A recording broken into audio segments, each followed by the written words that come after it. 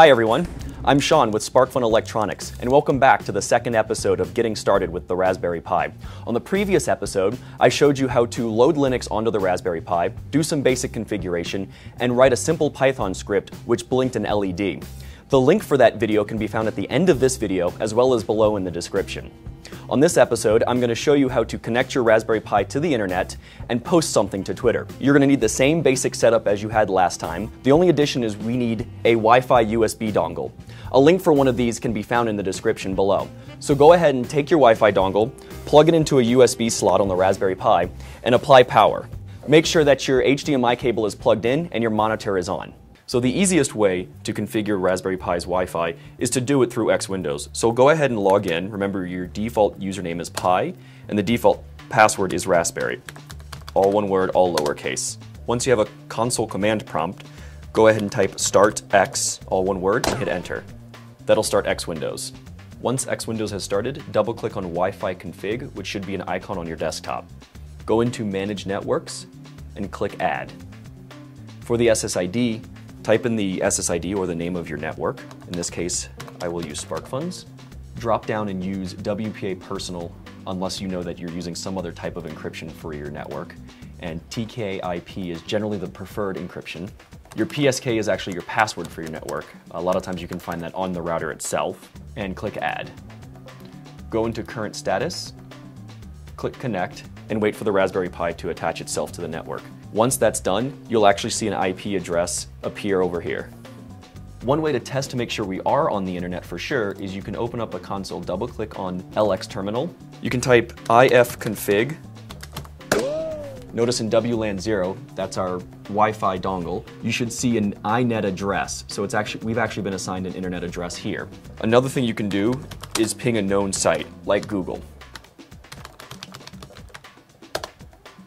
And that should come back and you should see actual ping requests or ping replies coming back for you. Hit Control-C to stop that. So now we know we're actually on the internet and ready to go. Now that we have Wi-Fi configured on the Raspberry Pi, let's talk a little bit about Twitter. Twitter was created in 2006 by four gentlemen: Jack Dorsey, Evan Williams, Biz Stone, and Noah Glass. These guys got together and envisioned a way to be able to send SMS-like, cell phone-like text messages among small groups of people on the internet. They chose the name Twitter for their project. Let's see what that actually means. So, busting out our trusty dictionary here, we find Twitter. And keep in mind this was a word that was popular in the late 1800s, early 1900s, mostly used as a verb. Here we go. Twitter, to utter successive chirping noises, or to talk in a chattering fashion. So if you've used Twitter before, you know that's quite a fitting definition. Users of Twitter can post short messages to each other consisting of 140 characters or less. They can actually tag other users in their post by preceding that other user's name with an @ symbol. This lets that user know that they've been mentioned in a post. Additionally, users can also tag certain keywords in their post by using a hashtag symbol in front of that keyword. This lets anybody search in Twitter for posts containing those keywords. So in 2007, Twitter saw about 20,000 posts or tweets per day. Only 6 years later, by the end of 2013, Twitter had over 200 million users posting over 400 million posts or tweets per day. So we can actually use all of this information. What we're going to do is just create a simple application using Python and interfacing with Twitter's API, or Application Programming Interface. Before we do that, we actually need to configure our account on Twitter to allow our program to post tweets for us. First, open up a browser and navigate to twitter.com. If you're presented with any sort of advertisements here, instead of a login page, click the bird in the upper left-hand corner. That'll take you to the main homepage. If you haven't created an account, go ahead and fill in your name, an email, and a password and sign up for Twitter. Since I already have an account, I'm just going to sign in for mine. Keep in mind at the time of this filming, you actually need to have a mobile number attached to your account in order to make applications for Twitter. If you don't already, go to your settings and go to your account settings here to enter your mobile number. Once that's done, navigate to dev.twitter.com. In the upper right-hand corner, you'll see Sign In, so fill in your username and account password. So once you're signed in, you'll see your icon in the upper right corner. Find that and click on My Applications. So once on this page, click on Create New App to create your application and fill out the form details. So the name is going to be the name of your application. Name it whatever you want. Give it some sort of helpful description. And you need to put in some sort of website here. It doesn't really matter what, because I think Twitter just uses it for statistics. Click to agree the rules of the road, and click down below to create your application. Now that we have the application actually created, you need to go to permissions and click on read and write, because if we just did read only, our application wouldn't be able to post to our account. Click update settings. Keep in mind that when you do this, Twitter might take a few seconds up to a few minutes to actually update your stuff. So if need be, sit here and refresh the page until it says read and write. Once done, go to your API keys. You're going to need the API key and API secret, and I'll show you how to copy those in later to your application. Down below, you need to create an access token. Once again, you're going to have to wait maybe a couple of minutes for Twitter to update.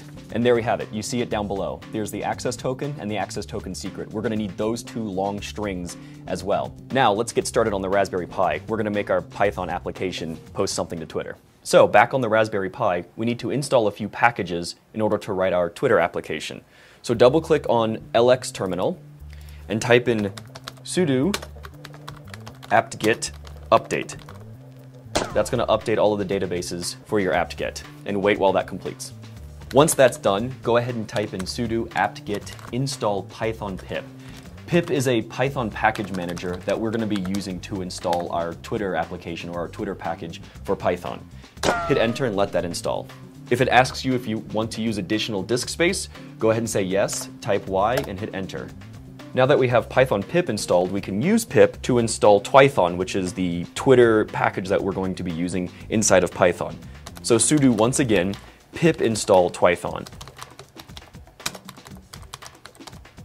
And hit enter. Great, now that we have all of our packages installed, go ahead and close out of your console and bring up a file manager. We're going to create our first Twitter-enabled Python script. So in the home directory, right-click, create new, and blank file. Name it something appropriate, say hello tweet.py. Click OK. And once that creates, right-click on the file and open it up with LeafPad. So in here, we're going to write another Python script. What we're doing here is we're importing Twython, which is the package we just installed, and we're going to import the Twython module. This is where we're going to put our Twitter authentication keys. So write down app key equals single quote, and in between those single quotes, we're going to be copying in our application keys or our authentication keys. So just leave them blank for right now. So app key, app secret, OAuth token, and OAuth token secret. Just using single quotes and leaving them blank. We're going to come back to those in a minute. In the next line, we're going to create a Twython object and call it Twitter. We're going to feed it our authentication keys. So just type all of those in for the parameters.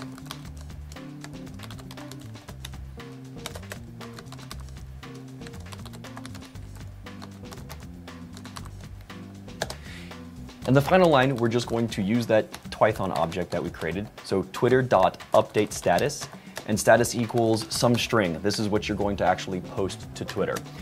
You can post anything you want here. We're just going to pick some random sci-fi quote. Roads, where we're going, we don't need roads.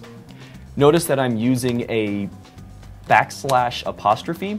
If we just use a regular apostrophe or a single quote, Python thinks that we're trying to close the string. So you would just end up with roads, where we. So instead you need to use something called an escape character that says, hey, we actually want an apostrophe here. Don't close the string. So you will actually end up with we're going when it posts to Twitter. Trust me, it'll work, you'll see. Go ahead and save this and exit.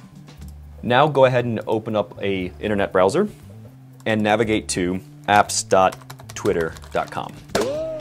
If you're not signed in already, click on the sign in button and enter your username and password for Twitter.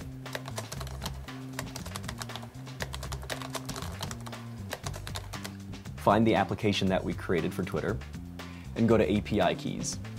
And you should have the API key, API secret, and your 2 access tokens. So even though you saved and exit out of that file, go ahead and open it back up, and it should open up in LeafPad for you. Find your API key, highlight it, right-click and copy, and paste that in app key. So between your 2 single quotes, just right-click and click paste. Do the same thing for API secret.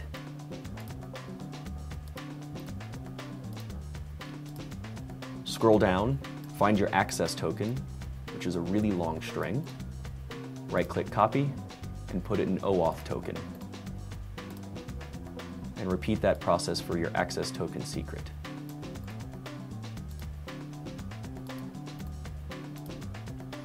So now save and exit out of your Python script. You can close out of or minimize your internet browser. Go ahead and double-click on LX terminal to bring up a console. And now that we're in the home directory, we can just type python hello tweet.py. Go ahead and hit enter to run that.